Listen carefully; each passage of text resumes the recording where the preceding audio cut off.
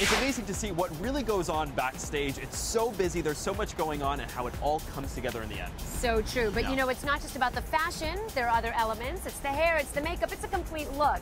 I had a chance to talk with the experts who bring it all together. Okay.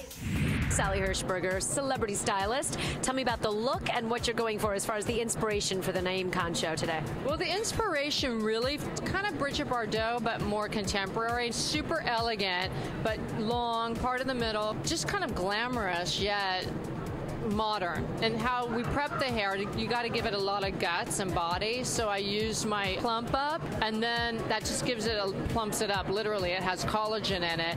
And then I put in my shape up at the root, blow it dry with just your hands.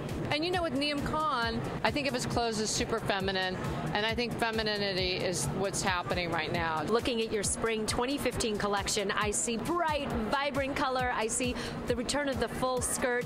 What sort of inspiration is behind this collection? It was movie stars like Lauren Bacall, like Ava Gardner. You think of the time, the era, but keeping it modern, of course. My clothes are classic, so that's why consulting with the top, like Sally Hershberger, NARS, Christian Louboutin for shoes. I mean, these are top players in that world, and they combine with me, we really, really can make a huge difference in the way it looks.